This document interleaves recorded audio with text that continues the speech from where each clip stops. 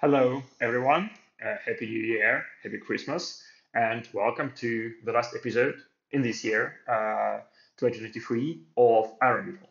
So it's going to be a magical episode because it's going to be a Christmas lecture. Let me explain myself. So, and let me share my screen to not repeat the most embarrassing mistake of this year. Uh, let's, as usual, start the recap of the previous episode. So, in the previous episode, I promised that we are starting a new arc of our journey to understand Target Beetle, and that arc is consensus. And what we were doing last time is that we looked at this construct of replicated state machine, where we combine ideas about treating a system as a state with ideas about treating a system as a sequence of events via this distributed log, snapshots, checkpoints, and whatnot. And that is a good lead into consensus, because to make this construct work in distributed world with more than one computer, you need consensus. But today we actually are going to completely forget about that, because like consensus actually is like two rather distinct and separate things.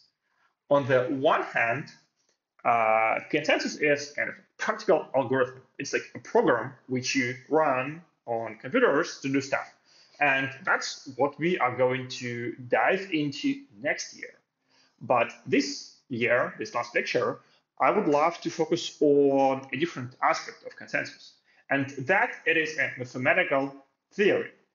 So really, it's kind of like a question about a certain kind of a discrete system, and it for a long time was like genuinely unknown whether like certain discrete systems can behave in a particular way.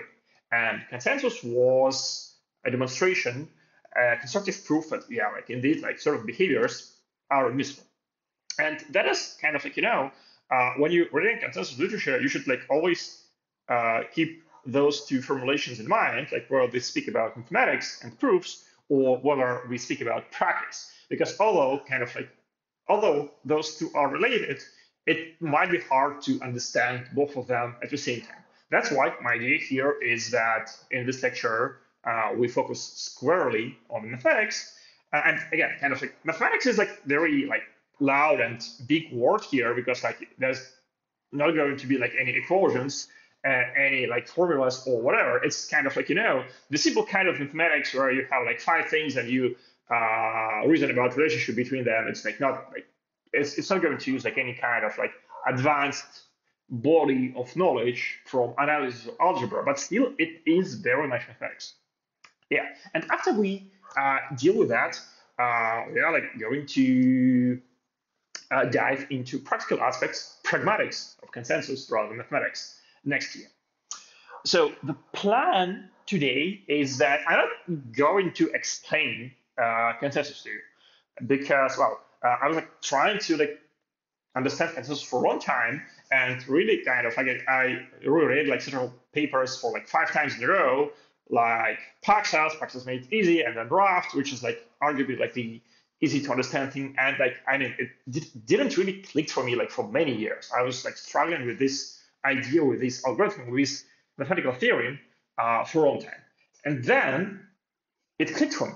And it clicked for me when rather than trying to understand an algorithm and consensus algorithm in its full generality, I went on to kind of like construct it myself to kind of like see not the end result, but how we are going to get to the end result. And that's what we're going to do. We're going to just solve consensus. We will build a series of solutions, each just slightly more complicated than the previous one. And all of our solutions will be broken, except the last one. The last one will be hopefully kind of like working proof that, hey, consensus is possible. And hopefully each step, each like complication is going to be like relatively obvious and relatively simple, because that's the trick. Like if you just like want to understand consensus from zero, it's tricky. It's very easy to create an illusion that you understand it, but it's actually hard to really get it. While if you, at least for me, again, everyone is different. Everyone's learning style is like completely specific to a particular person. But for me, like once I saw this series of steps, it sort of became obvious to me. Okay, let's start. And well, as a fair warning, usually I try to aim episodes to be about an hour long. This time I'm just not going to look at the clock. Like it will take how long it takes to explain consensus, because I don't want to split it. And we start with a different. We start with an FLP impossibility result. Impossibility. What's that? Well, that's a theory, a paper to be precise, and I love it because like the title of the paper is something like impossibility of consensus in a distributed system with a single faulty process. And like I love this title because it is like clickbaity, and it's actually it's sort of true, but it is devoid of any nuance. And the trick is in the nuance, and all the nuance is actually kind of like in the body of the paper. And like once you understand it, you realize that hey, title kind of like doesn't like give justice to like the actual facts on the ground. It's like it's not false, but like clearly like they in like where this paper was written like in 70s. I don't actually remember the year. Like they clearly like wanted to make it to the top of Hacker News and the top of Reddit, because yeah, like the art of a clickbait title for articles for papers is like good one. Anyway, so yeah, let's kind of like cover this result. What exactly is possible, and how this squares with existence of like multiple consensus algorithms. But to do that, let's actually kind of define the mathematics we are talking about here.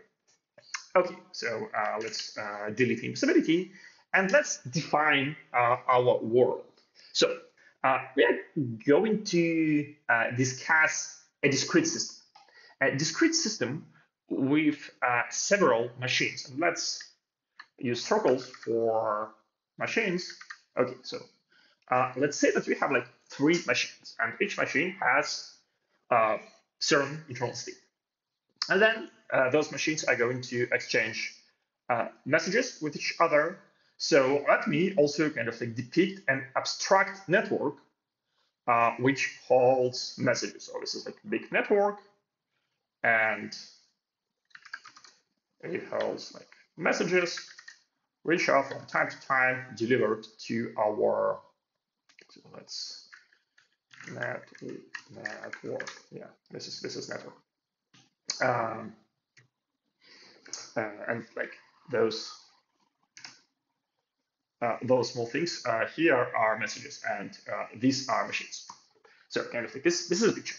Let's try to be more formal. So what is this? Okay, like let's not go all the way to hey, everything is a set, but basically we have measure machines like finite fixed number. Each machine has its certain eternal state. So actually here, like there is like something inside, and like something different for like every machine. And there are messages like finite connection, like multi-set, or like maybe a set, like you can formalize this differently, of messages.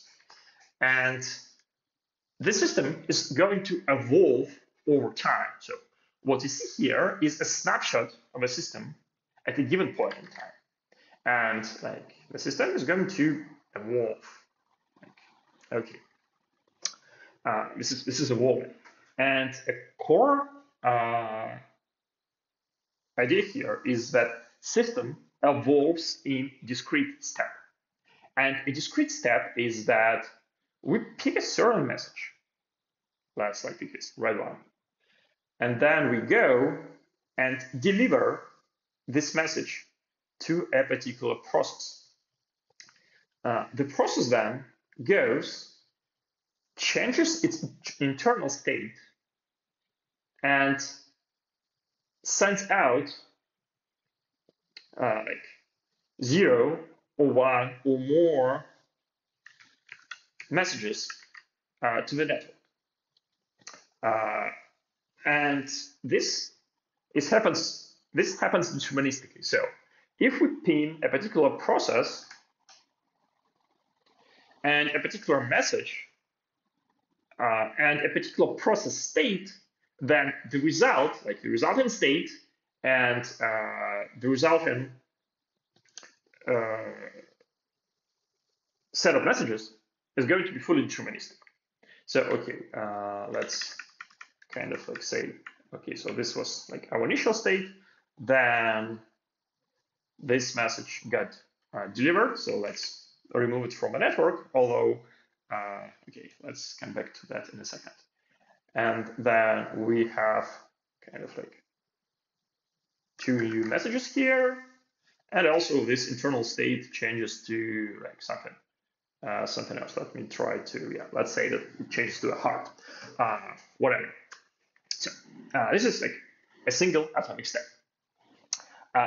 As soon as you pin a message and a process, the step is deterministic.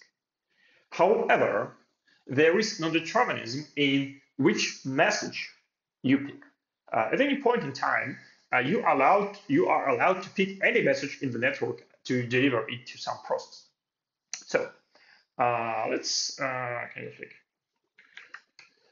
zoom out a little bit. So okay, we kind of have this like 1, 2, 3, and overall, like there's going to be a whole like trajectory which guides the evolution of our system. So we start in this state, then they go to this state, then to this state, then to this state, and so on we go. At each particular point, it is crucial that a specific message gets chosen, like maybe yeah, this, and like obviously I kind of don't like paint every different every change that is happening here. Like the states are actually different, so the messages are different. But yeah, you get the idea. So this is like a single trace of our discrete system as it evolves over time. Now, given that, okay, let's scale this back to something, okay, something more reasonable. Okay, let's clean those cave paintings, which should resemble internal state. Okay. Let's leave it hanging. So okay. No. How do I move it? To move canvas, hold mouse wheel or spacebar while dragging, or use. I'm going to. It's too complicated. I'm going to just use the hand tool. Okay. So the interesting part here is because the choice of the message is not deterministic, our potential history is actually not linear. So if we deliver this message, we go to this state. But if, say, we deliver this message, then we are going to go to this state. And this kind of like continues, really.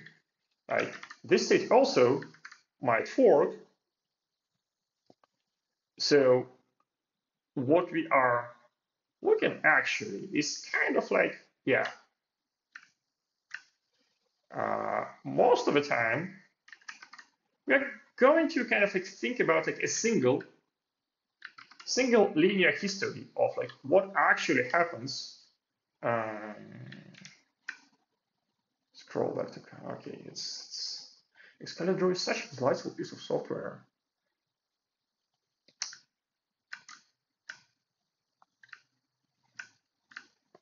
Okay.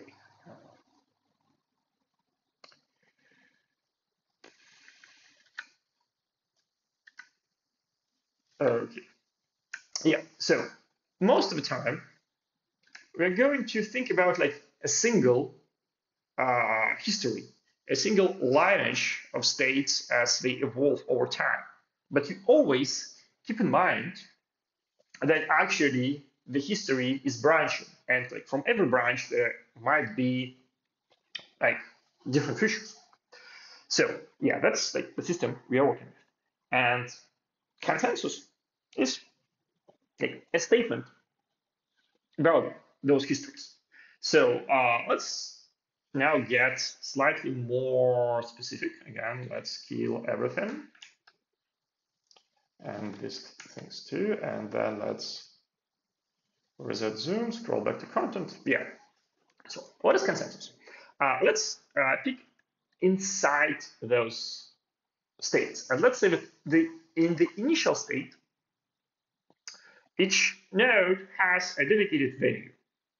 And value is going to be how do you pronounce it? Diamond. Okay, I was hearing it's like rhombus or whatever, but it's diamond. Diamond is like much simpler word. I know how to pronounce it. Hopefully, yeah. So each node starts with its own value, which is a rhombus, and as you see, colors are different. So yeah, so each node has its own value, and what we want is that we want the nodes to come to consensus. We want to make it such that after like many steps, so here like going to be like many steps, it's like 3 dots. We want to get in a situation where, like, say, the all decide that, hey, the chosen value is green. So kind of like that's kind of coming to an agreement. What we want from this consensus, and like let's think in terms of like trajectories. So actually, yeah, let's do this slightly differently, because like the initial state kind of like the node, remember it's initial state, and it's like this like might be different from the value that consensus decides in the end. So let's actually kind of like say that That's like the initial value is inside, and the decided upon value is like on top. So we want to end in a situation where all nodes decided on the same value. Now, let's think in terms of trajectories. So this here is like a fragment of a trajectory, but it doesn't necessarily mean that it's like the end, because trajectories can be infinite. And kind of like, it might happen that at some point we like, everyone decided, okay, can we have a better microphone? It's actually, okay, let me check which microphone. I'm afraid I'm using like the best microphone I have because like I also have like this thing, but the recording with that one was actually poor quality. So yeah, I will try to do something, but no promises here. But hopefully you could like at least understand something. Something here. Okay, yeah. Well, let's get back to consensus. So yeah, we started here, then someone decided, then like everyone decided, okay, like green is the answer. But what if then like after some time, like one decides, hey, actually, yeah, red is the value. Red is the consensus value. That's going to be bad. And we kind of like want to forbid this. Again, if our consensus algorithm is broken, it might actually backtrack. Like a node might say at one point, hey, I like green, but then at the next point it says, hey, it is red. And that would mean that like consensus is actually broken. So that's kind of like, yeah, one property that we want here, that if we decide that the value is consensus value, that first, this value is a single value. There are like not going to be like two values. And second, we like the decision is made. The decision is bulletproof, and it's never going to be reversed. Okay, like hopefully, kind of like you like now roughly understand mathematics. So let's recap. We have a discrete system with network and machines. Machines are finite state, well, not necessarily finite state machines, but like state machines. They have like a certain state, which might be just a bag of numbers. Crucially, each machine starts with initial value. Then machines start exchanging messages. And the model here is that on every step, a single message is picked from the network and delivered to some machine. This machine consumes the message, produces a bunch of output messages, which are added to the network. Like the algorithm which the system runs is basically the state transition rule, which says, hey, given this state of the machine and this input message, here is a finite vector of output messages.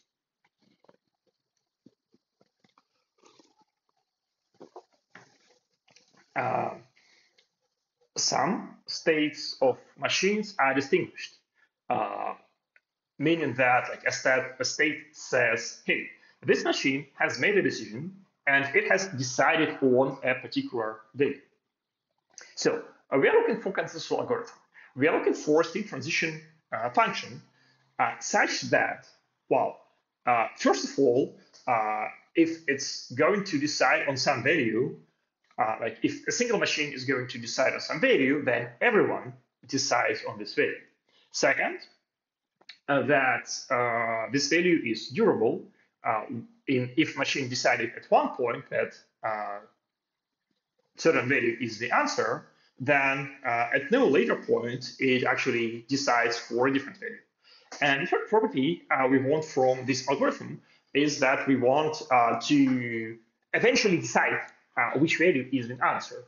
Because obviously, if you just do nothing, like nothing happens, then you cannot choose two conflicting values. So kind of like your algorithm is safe, but it doesn't have liveness.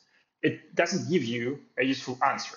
which is like a theme we're going to return throughout this whole series, that we want both safety and limits. We don't want bad things to happen. We don't want two values to be chosen, but we also want good things to happen eventually.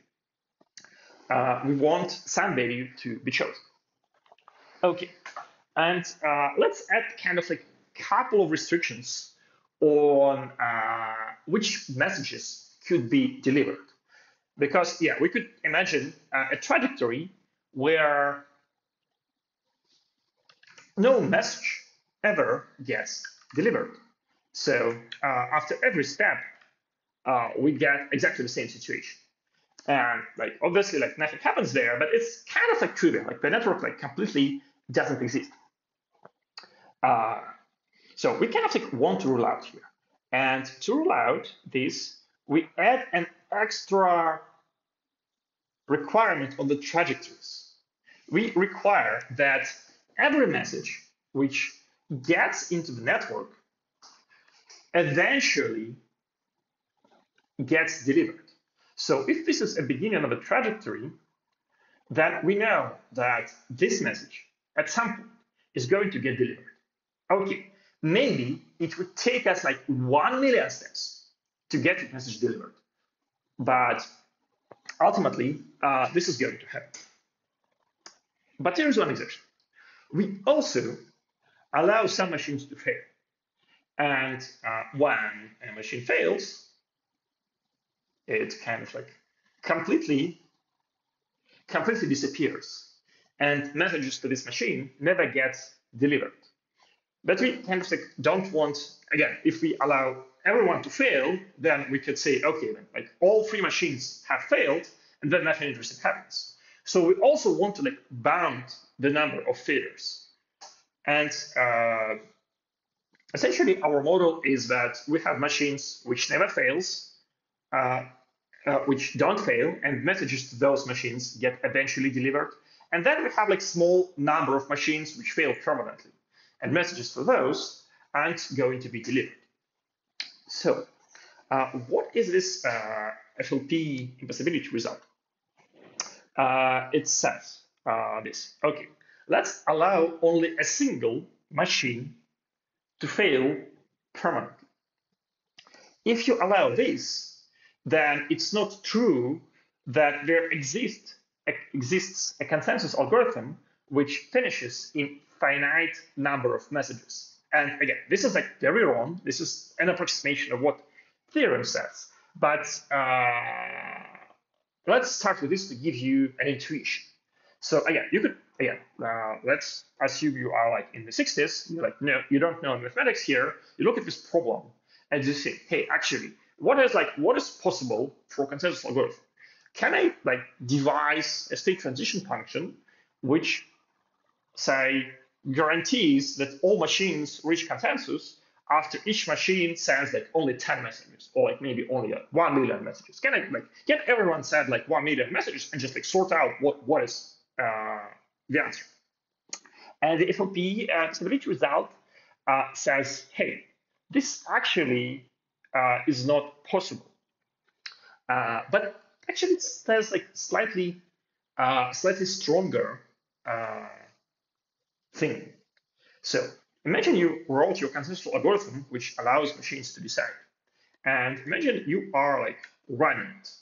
And again, here we start thinking about like a tree of trajectories. So kind of like everything starts branching. We have like this infinite tree of like what might happen here. And what FLP result says is that there is a branch in this tree which never gets to consensus.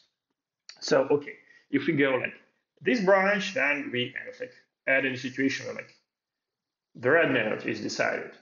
And if we go like this branch, then like A here like decide on green. But no matter what algorithm you use, there's always going to be an infinite branch where algorithm makes progress messages are delivered, nodes change the internal state, but no value ever gets selected. And that is the core of the idea. So it's not that kind of like consensus is impossible. Again, kind of like majority of the branches in this tree might actually give you a value. Kind of like optimistically consensus exists. What Theorem says is that the worst case, in the worst case, your system might be delayed from progress indefinitely. So if you drop just the right messages from the network, if you delay just the right messages from the network, then although eventually every message gets delivered, no progress in the system is being made. And the main question here, if we come back to practice, is how bad is this worst case? We kind of like know the lower bound, that hey, kind of like we cannot reach consensus in finite amount of steps, but there's always going to be a sequence of very unfortunate events which prevents us from deciding anything.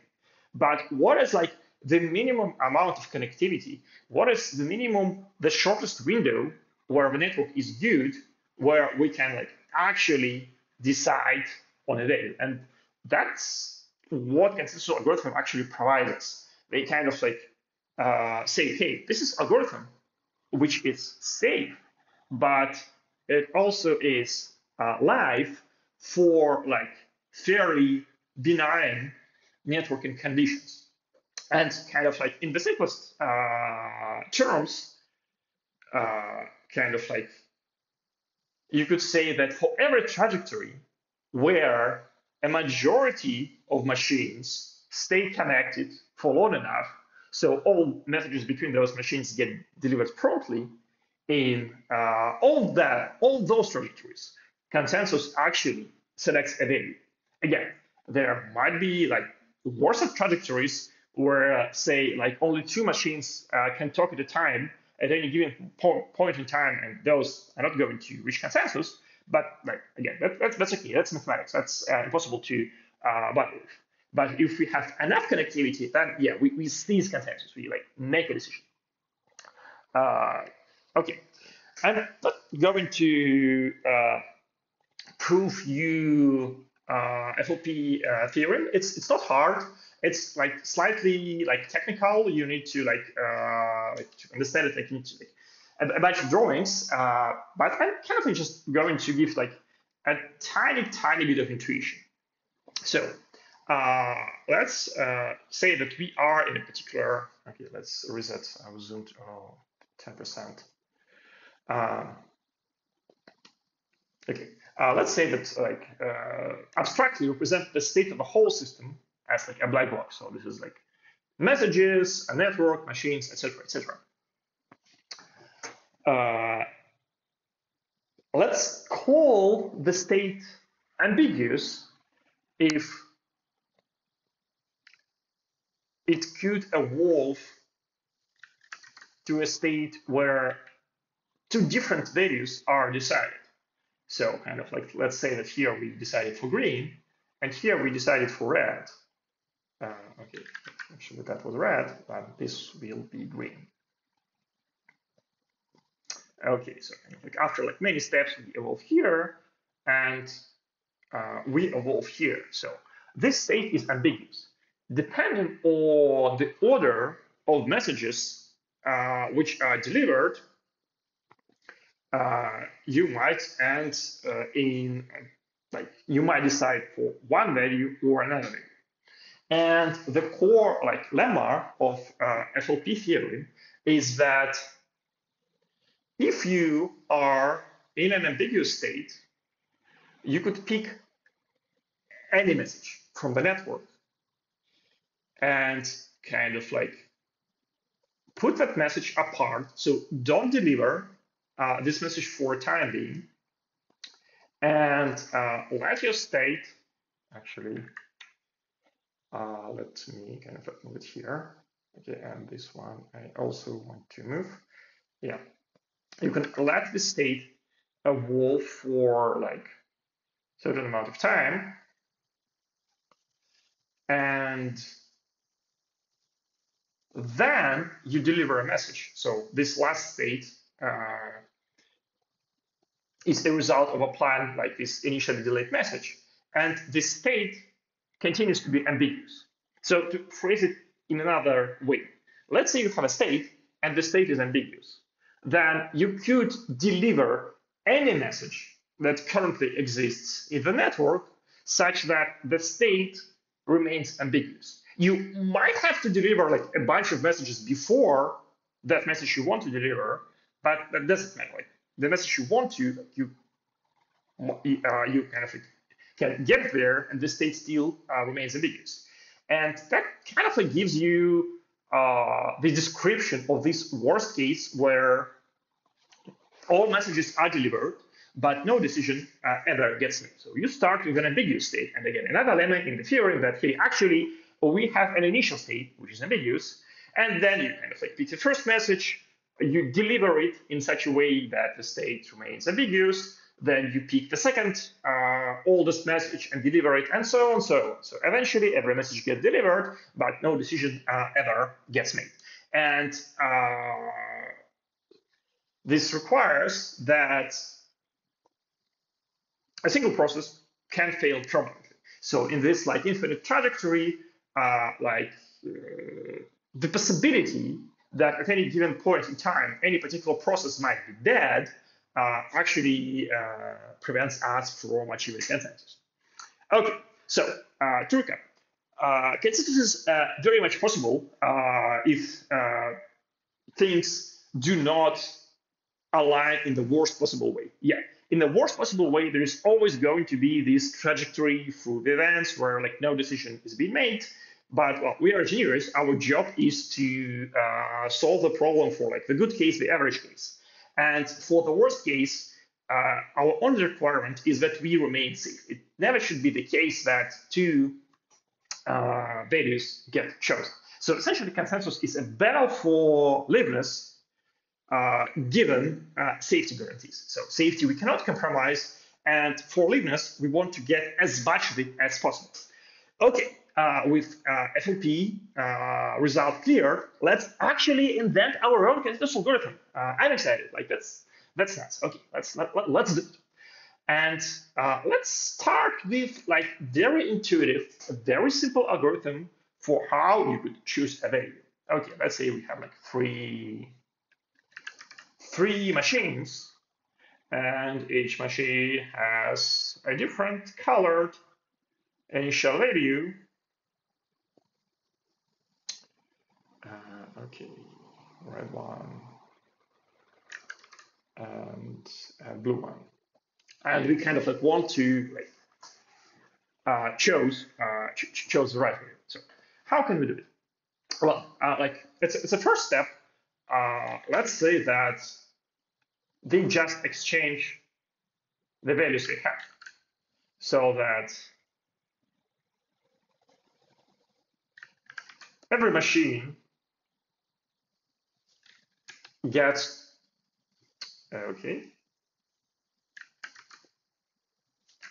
every machine gets to know what values are available in the cluster. And then each machine casts exactly one vote for a value. And let's say that like, hey, this one votes blue, and this one always votes blue, and this one votes red.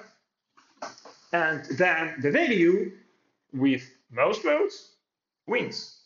So in this case,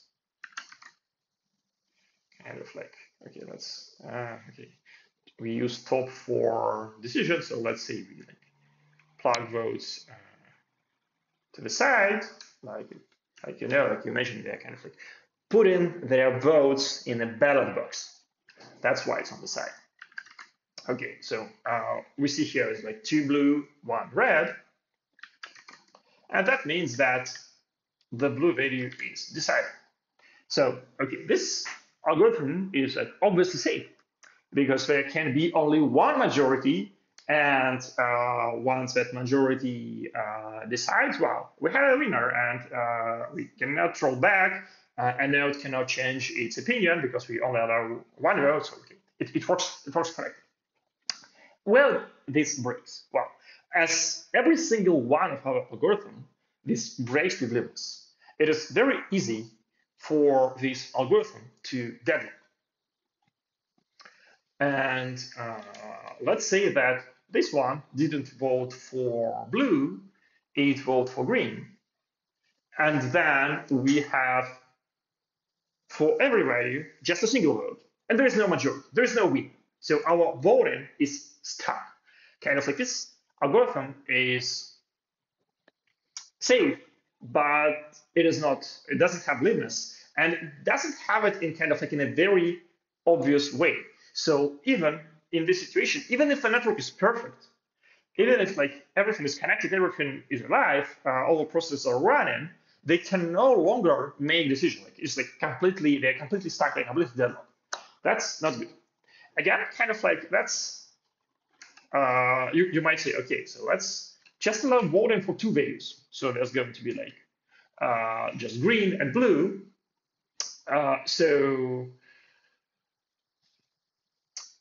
Okay, actually,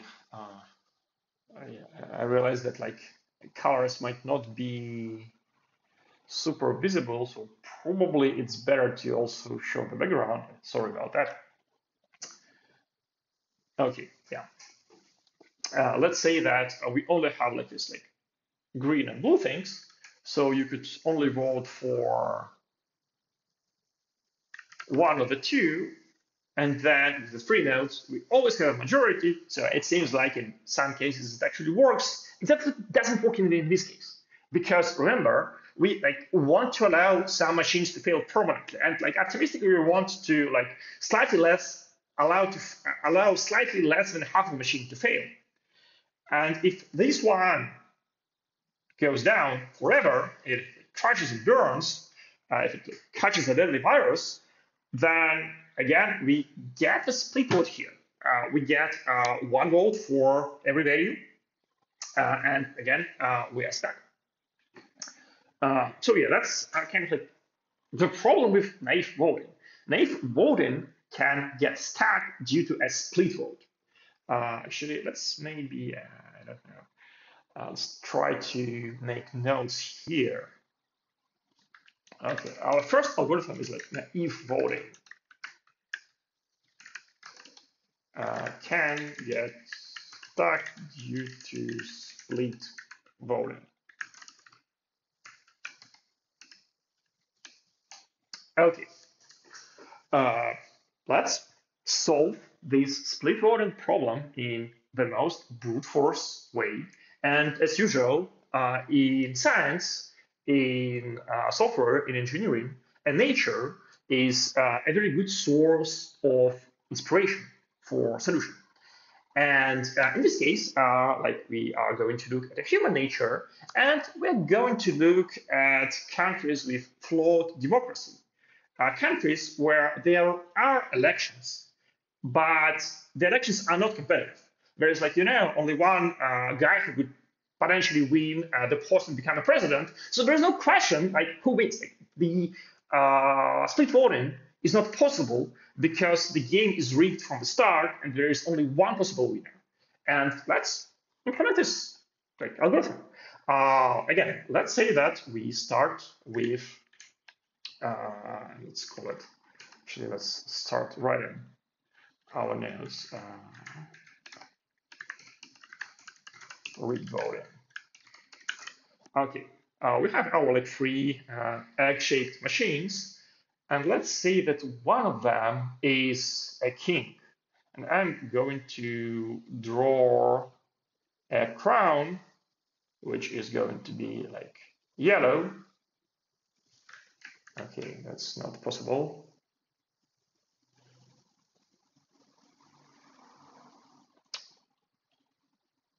Okay, yeah. Looks more like a bird's plumage, but let's imagine that that's a crown.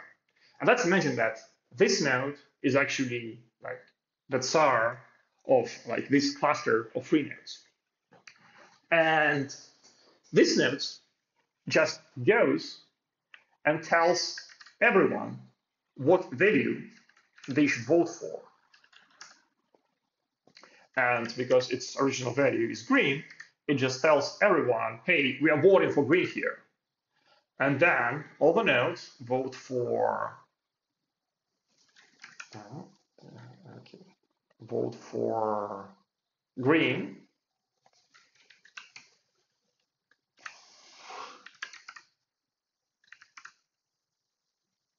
And then the green gets unanimously, well, everyone votes for green, and it's like obviously is the winning value. So that's kind of like Greek voting. We pick a single node, we say that, hey, this node is a leader, and while we do vote, there is only a single value on a ballot. There is only a single candidate. And a node can have only one choice. It must vote for this lady. And this like obviously cures us from the split voting problem, because, well, like if you have only one candidate on the ballot, like no possibility of a split vote, no possibility of like, polarization in your society where like half of the society supports one candidate and another half of the society supports the second candidate because, well, there's only one candidate on the ballot. Like who could invent a better system? But as in real life, this suffers from a problem. And what happens if like our leader dies? What if the king is dead? Well, we are stuck. There's no like way these could proceed within the limits of our algorithm, because, hey, we said like, hey, the leader decides what we are voting for, and if the leader is dead, then no votes, no voting takes place. We could have like sort of like tried to say that, hey, well, maybe if the leader is dead, then like we make this one a leader, but because messages can be delayed, this like doesn't actually work, because the leader might not actually be dead, but actually alive. It might, like, just being like out of cell phone network for a while, and then like, it's really really bad when you try to say that you're a new king while the old king like still alive. Like if you watched the Death of Stalin movie, like it depicts that situation like perfectly. And kind of like, yeah, so we need to do something better here. Okay, so let's get back to our notes. So Rick voting. So good, no split votes. Bad, their leader can die. And again, kind of like a kind person would probably invent some kind of a democracy, some way to like, elect a leader so that everyone is happy with them. But again, we are mathematicians, so we're going to do crazy.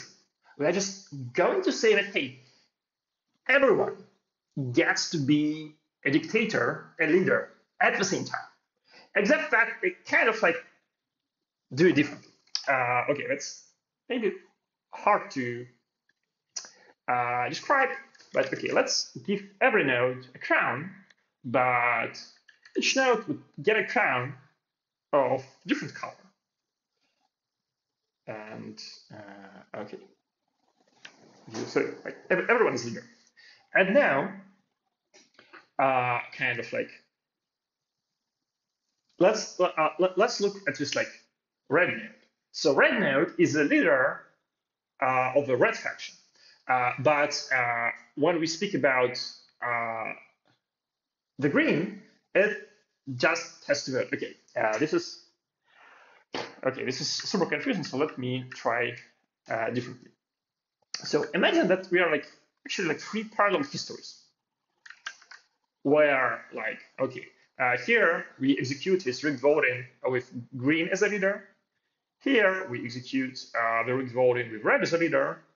And here we execute split voting, rigged voting with blue as a leader. And kind of like, let's say that like, okay, this one decides for green eventually, and this one decides for red, and the last one decides for blue. Okay, that turned out to be blue. Okay, and this is going to be red. Yeah, so three like completely separate histories. Okay. The cool trick is that we actually could uh, run all those three algorithms at the same time. So the nodes vote in green ballot, and in the green ballot they select the green node. So let me actually now. Okay, yeah. So basically,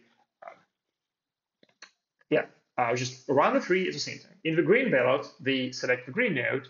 In the red ballot, they select the red value, and in the blue ballot, they select the blue value. So we kind of essentially, we say that we have an infinite number of ballots, and every ballot is rigged. Every ballot has a dedicated leader, and that leader decides which value gets selected in that particular ballot. And different ballots might select different values. So the good thing, okay, let's actually call this, I don't know how to call it. Let's call it, I don't want to say it's repeated, because we don't repeat those temporarily. We kind of do this okay, let's just call it everyone gets to be a dictator. Everyone is a dictator rigged voting, which means that you kind of actually hold many rounds of voting, and in different rounds of voting, different nodes are leaders. So here, the good property is that some rounds will not get stuck. So again, let's say that we killed this process. Well, that's not a problem, because this will kill the red ballot, and the red ballot will not complete, but the blue and the green ballots will complete, and we'll select some values, potentially different values, probably different values, because this one is going to vote for blue, and this one is going to vote for green. And that's kind of problematic, but it's okay. So again, this is I'm not sure I can explain this clearly enough, but really kind of the idea is that we run many, basically we run many instances of rigged voting. Okay, actually, yeah. Let's call it more in a more boring way.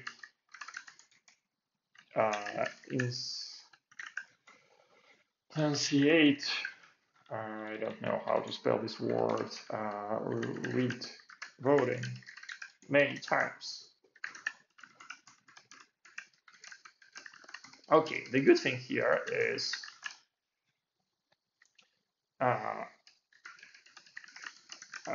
each instance is, we'll be calling it a ballot. Okay, the good thing here is that some ballots will conclude if we kind of don't kill everyone. If we kill less than majority of the nodes, then there's going to be a ballot formed by this majority, and in that ballot, and well, in every ballot with this majority, a node, some value will be selected. But we have bad property, and the bad property is where's the value? Where's consensus?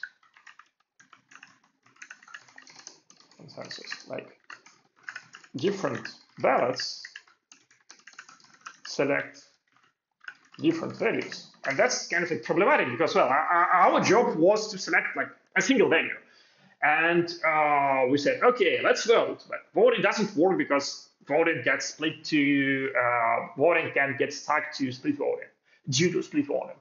We say, okay, split voting is bad. Let's declare another dictator. We have no split voting, but we have another problem. Now, if our dictator dies, we are again stuck for a different reason. We said, okay, no worries. Let everyone be a dictator. Let's like repeat our rigged voting again and again and again and again until some instance is going to succeed and to select some value. But here we kind of like throwing the water with the baby out of the bathtub because, well, now like, our task, our job was to select a single value, and now like different ballots want to select different values. So this brings us to like closer to like the core idea of consensus. So again, let's draw this simpler, smaller. Okay, so we have our three nodes, and we'll be thinking about in terms of repeated ballots. So what I'm kind of like drawing here is like not like this is like not a history. So when I like draw a history, a behavior, like always like throw this like arrow, which is like the time. This is like not the case here. Like this is not a history. This all happens in parallel. It's like parallel ballots, and each ballot has kind of like different kings. Okay, let's, do we have a star here? Okay, no star, okay. Let me attempt to draw a crown again. Oh, actually I feel it like almost looks like a real crown. That's great.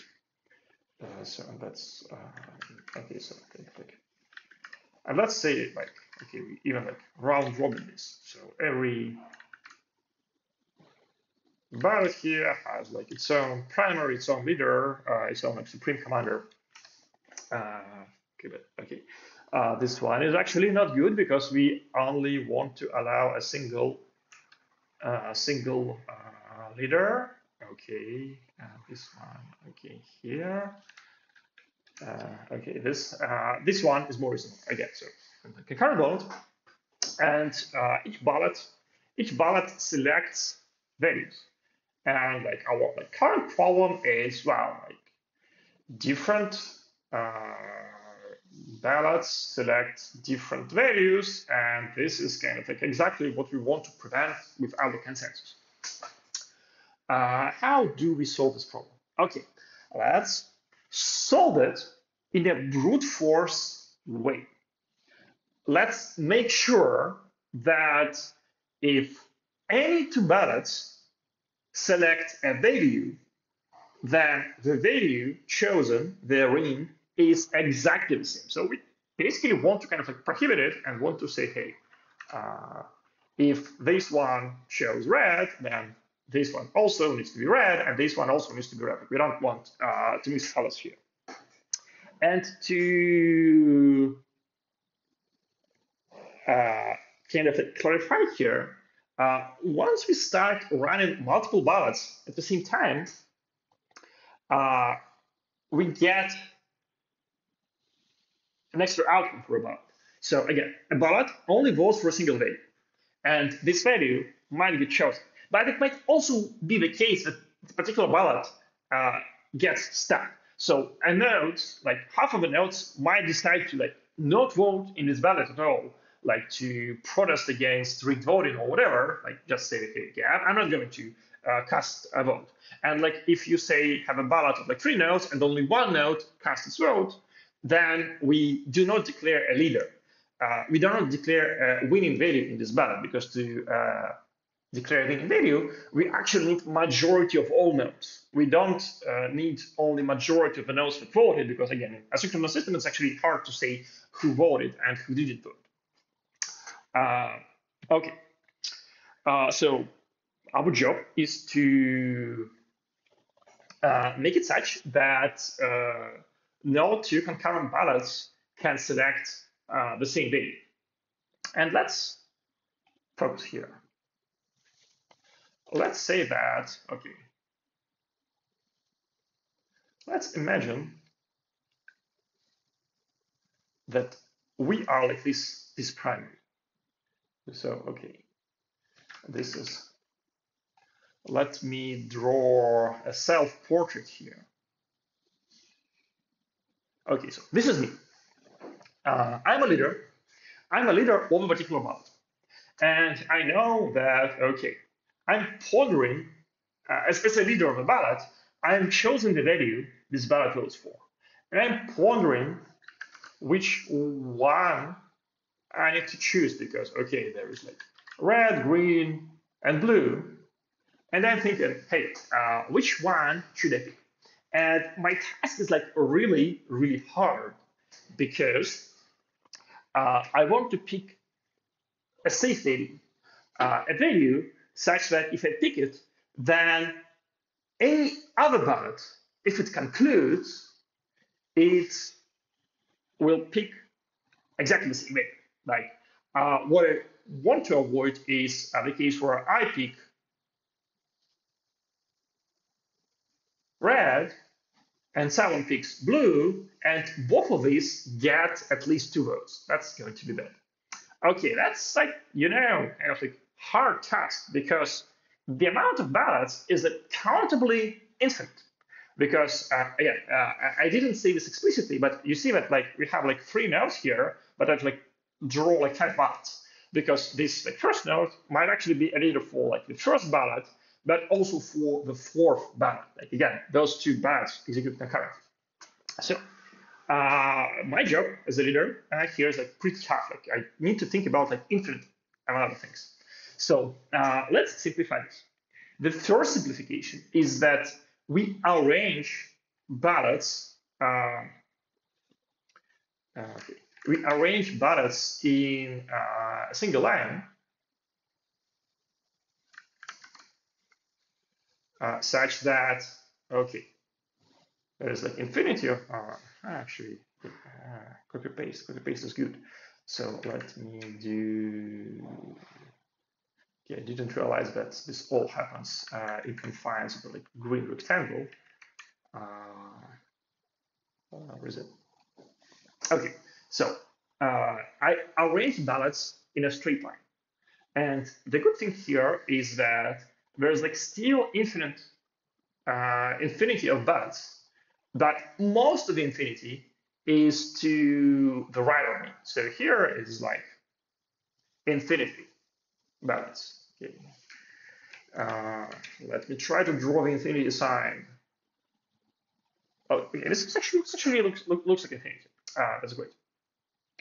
And to the other side of me, there's like going to be just, some finite number of n ballots, which kind of like doesn't really makes my job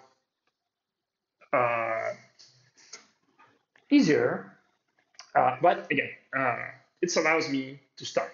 Okay, so I want to pick among these 3 values, red, green, blue, a value which will not conflict with any ballot to the left of my ballot, and will not conflict with any value to the right of my ballots.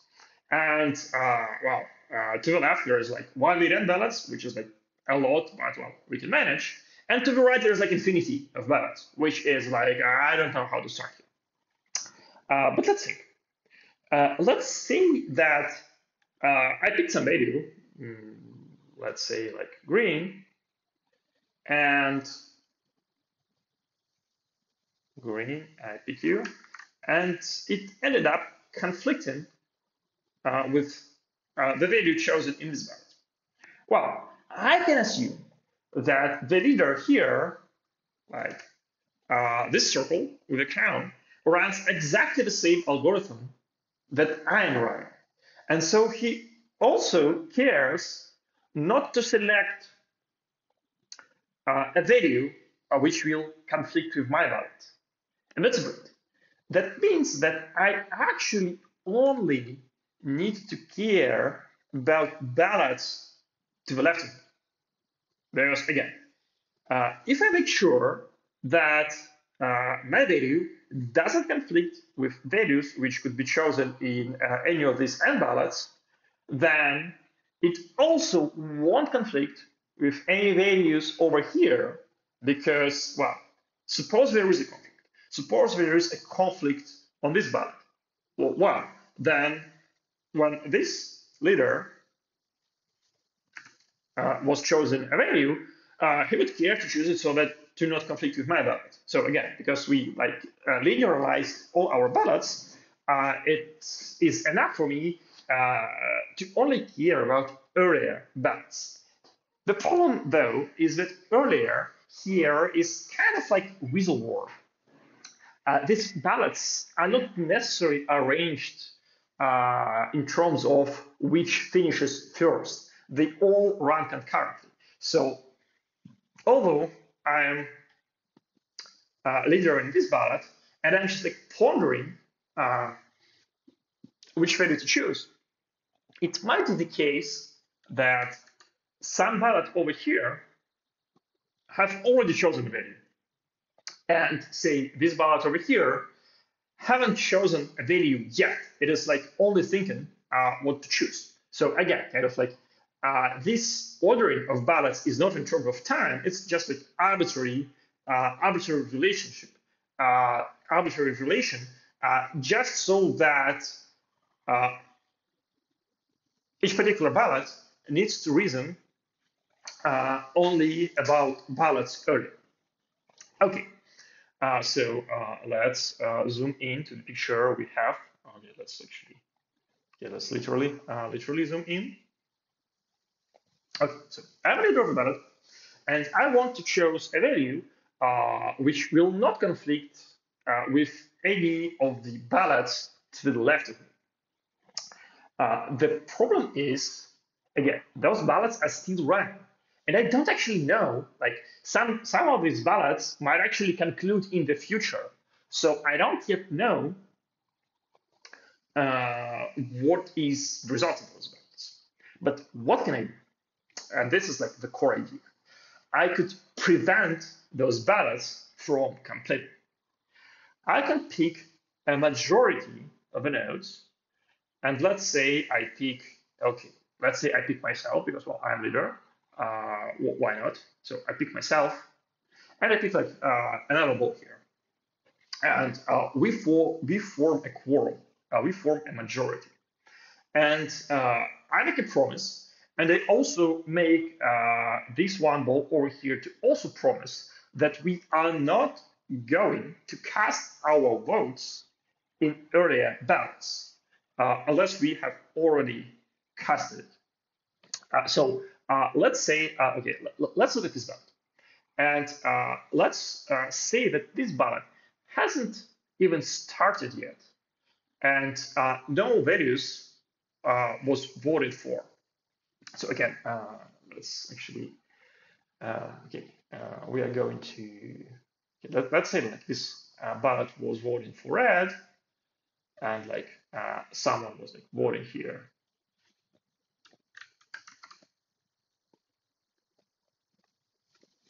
But here, like, there is no vote. Okay, so I promise that we just not gonna vote. So again, let's use this. Okay, that's like black rectangle. Black rectangle symbolizes that, hey, we promise that we are not going to vote in this ballot because there are two of us. I actually know that, hey, this ballot can no longer conclude. So I know that whatever value I choose here is going to be safe with respect to this particular earlier ballot because I made two nodes to not vote in this ballot, and that means because no votes were cast in this ballot, and that means it like cannot conclude. And that's powerful, but that's something. So again, I need to deal with n ballots. I dealt with like one of them. But let's extend this.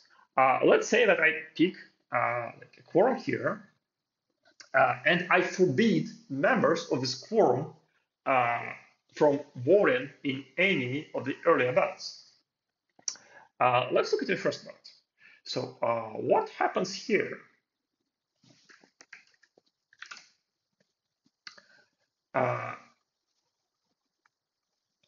The problem here, okay, the problem here is that the problem here is that I don't know, I don't want field. Okay. Okay, so the problem here is that kind of like promising to not vote doesn't work because this node,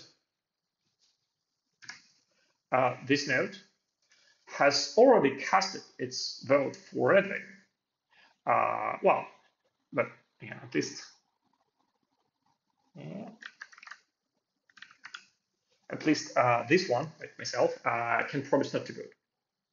But the cool thing here is that, okay, although we have a vote here for the red value, we know that each ballot votes for a single value only because, well, each ballot has a leader and each ballot is re-voted.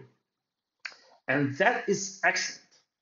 So, because I know that the outcomes of this ballot, either that a red value gets chosen or nothing gets chosen. Like, it is not possible for this ballot to end up selecting a green value because there is already a red vote here, and all those are of the same color for a single ballot.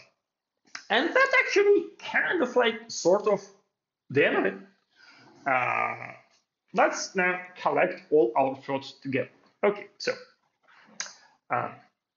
I'm a leader of a ballot. I want to select a say value which is not going to conflict with any of the earlier ballots, meaning that if any of these ballots has already completed or will have completed in the future, then the value it completes with is going to be the same value that I choose. Okay, that's my goal. How do I do this? Well, I pick a quorum of nodes and I say, hey, folks, you are not allowed to vote for ballots which are before mine. You might still want in ballots after me.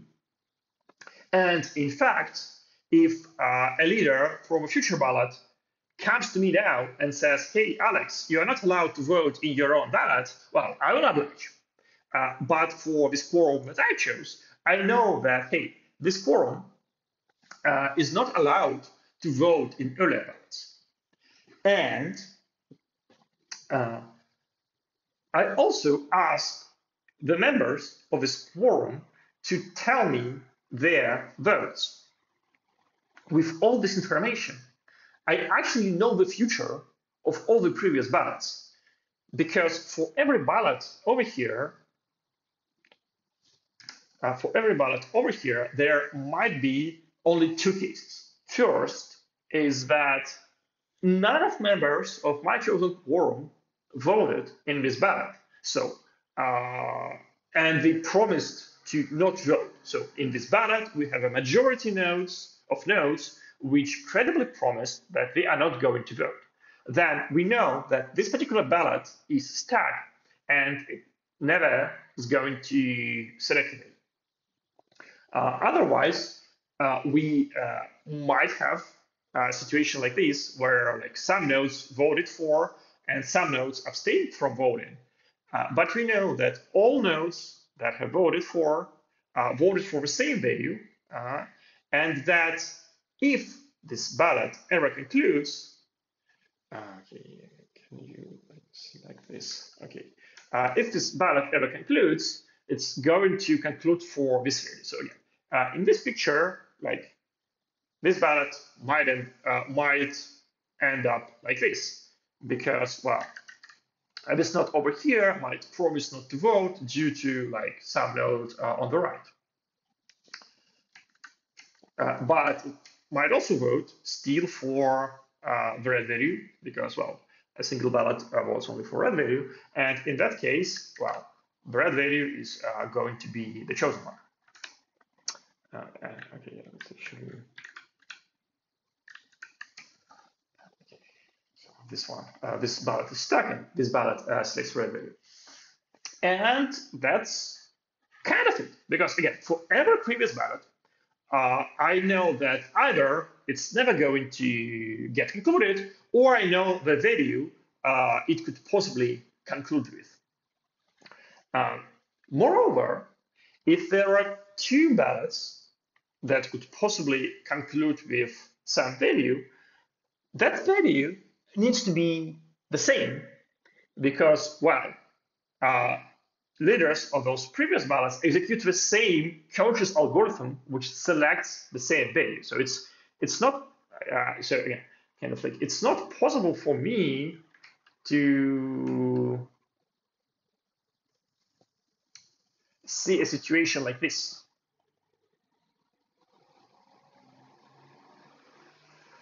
Because, well, this one is actually maybe even, well, actually, yeah, let me think. I think, okay, I think this one is possible. So it is, let me clean this up a little bit. So it is possible for me to see like one ballot which could choose green, and one ballot which could choose red, because when this ballot was voted, it could have used this form. And so the situation is it. So this node voted red. However, when this ballot was selecting a quorum, it selected those two nodes and promised those two nodes to not vote in the ballot. But it didn't get a message from this node because it wasn't in the quorum. So it thought, okay, I have only one ballot to the left of me. This ballot is never going to get concluded. So I know that the only possible, well, it's never going to get concluded. So I could pick arbitrary value, and I pick green. And then me, because I pick a different quorum, I realize that, hey, actually there is a single vote casted here. So here is red, here is green. But because I know that this ballot selected green, I also know that from the perspective of a leader of this ballot cannot conclude, because, well, this picked green one. It could only pick a green one if this one selects a green or gets stuck. And because I know that it selected red, it cannot select green, hence it must get stuck. So anyway, given like after I made a quorum of nodes to promise to never complete previous ballots, and after I have looked at all their values, I know the possible outcomes of every ballot before me. And because I also know that those outcomes cannot conflict, I can actually select a value which is safe for me. So kind of like this, like this is kind of like the technical part of PAX as well. Like you really need to formulate like this exact safety condition. But like roughly speaking, I looked at the votes for all the previous ballots. I looked at the ballot with the highest number, which has a vote, and I say, hey, that vote is like my safe value. If there isn't such a ballot, so again, there is no single vote casted at all, I can pick arbitrary value. And that sort of actually is a statistical algorithm. Again, proven that this is correct, and that this also J.S. Leibniz is like out of scope here, but hopefully this gives you enough intuition to, again, maybe sit at New Year's Eve with like pen and pencil, pen and pencil, pencil and paper, and work it out for yourself and like reason how this actually works. But let's recap. Okay, so uh, we want to solve consensus. We want a bunch of nodes to select a particular value. We get there iteratively. We invent various algorithms. Those algorithms get stacked for various reasons, and we patch, like literally brute forcefully patch those reasons until we get to the one that works. The question in the chat, what is today's topic? Well, likely the recording will be on YouTube, so you could always watch from the beginning to learn what the topic is, but we discuss consensus algorithm. We kind of like look at consensus as mathematics, why consensus work, what it is as a mathematical theorem. And we kind of like construct consensus algorithm from scratch. So we start with a simple voting. We say, okay, we have a bunch of machines. Let each machine vote for a particular value. And if we get majority votes for some value, that value gets chosen. The problem with majority voting is that we can get split votes. When, like, of three machines, one machine voted for red value, the other machine voted for green value, and the third machine just died. Again, there is no value with two votes, so we are stuck due to split vote. To solve the split voting problem, we rig our voting. We say, okay, we will be voting for a single value only.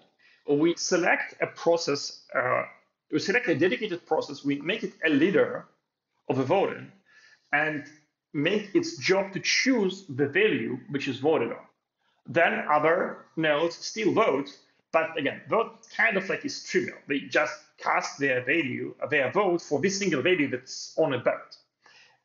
This obviously cannot get to a split vote because, well, there's only one value to vote for, but it might get stuck when a leader dies. Because, well, without a leader, there is no one to decide what value they are voting for. To solve a problem with a leader which gets stuck, we replicate this algorithm many times. We say, okay, node 1 is a leader, but for the first ballot. Node 2 is a leader, but for the second ballot. Node 3 is a leader, but for the third ballot. And for the fourth ballot, we make node 1 a leader again. So we have like this countable amount of ballots which are all running concurrently. Every ballot runs this rigged voting algorithm. In every ballot, a leader selects a value to vote for, and then everyone votes for this value. Because we run ballots concurrently, if there is a majority of processes which are not dead, then we have a leader in there, and those ballots are going to succeed. So we fixed getting stuck due to the loss of a leader. The problem, though, is that we lost consensus. In our concurrent ballots, different ballots might select a different value. Like it might be the case that green won in ballot 1 and blue won in ballot 2. And how do we select which is the overall winner of consensus? We cannot say, hey, ballot 2 is higher, so ballot 2 wins overall and red wins overall, because maybe in 5 minutes, ballot 100 finishes, and the winner there is like purple. So again, we cannot just like say, hey, like, the highest ballot wins. We fix this in a very brute force way. We just mandate that whenever a leader of a ballot chooses a value to vote for, it chooses a safe value. Such value that no other ballot will ever elect a different value. This is a hard problem because there is an infinite amount of other ballots we need to worry about. Still, the problem is tractable. The first step is to order all the ballots in a single line, actually number them and say, hey, this is ballot 1, ballot 2, ballot 3, ballot 4, and say that when a leader picks a safe value, it only needs to care about ballots with lower numbers. So a leader for ballot 5 needs to pick value which doesn't conflict with ballots 1, 2, 3, and 4. And that is enough to remove conflicts between any two ballots. Because if, say, ballot 70 and ballot 92 conflict, then the leader of the ballot 92 made a mistake, because the leader of the 92, when it was chosen its value, it should have chosen a value which wouldn't conflict with 72. So again, everyone cares about lower ballots, but that means that for any two pairs of ballots, like some leader resolves the conflict. Okay, and this is like the message simplification, because there is only a finite amount of ballots with lower numbers. How to select a safe value which doesn't conflict with any of the previous ballots? Well, the first step is to make sure that the ground doesn't shift from within us. The first step is to make sure that the outcome of all those previous ballots is fixed.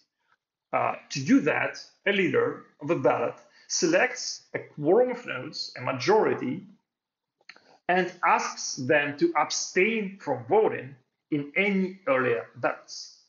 This makes sure that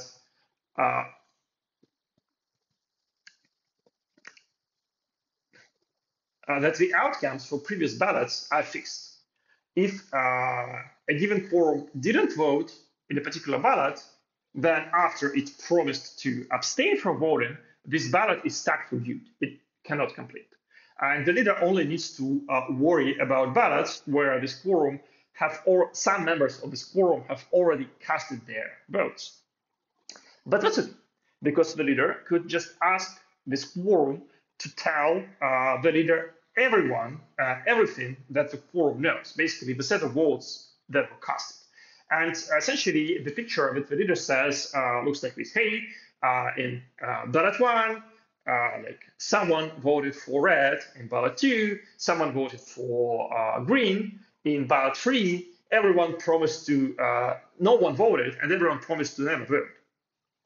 And the leader says, okay, so kind of like, ballot 1 thinks about picking red, and ballot 2 thinks about picking green. But actually, the leader of the second ballot, when they chose green as a value for this ballot, they probably had a good reason to choose green. They knew that the first ballot cannot conclude. And that's why actually green was safe in ballot 2. And they know that ballot 3 and ballot 4 cannot complete because there is a quorum which promised to abstain from voting. And therefore, that value from the third ballot is still safe for me. And I'm also going to pick green. And yeah, that works. More specifically, well, this is safe because we've taken a safe value for every ballot, but it also enjoys a considerable amount of limits. As long as we have a majority of replicas are fully connected and able to exchange messages, then some ballot where the leader is from this connected majority starts and then concludes, because well, all message pass, and we get our consensus, and that's sort of it. Hopefully, after this lecture, every single one of you can come up with like their own consensus algorithm, because it's actually not that hard. It really is just like solving a series of problems. The only non-trivial idea here, which is kind of like, hey, not just like do brute force solution, is this idea that we can like run many ballots concurrently. Like everything else is just, hey, we have a problem, let's like solve this problem like most obvious way. But again, this was mathematics. This was a theory about these discrete systems which have trajectories which evolve over time discretely and deterministically. This is pretty far from the actual code we need to write to make such a system performant, reliable, correct, and all that stuff. And for that, for pragmatics of consensus, I'll see you next year. Thanks for listening, and please enjoy your winter break or summer break if you are in the southern hemisphere. See you next year.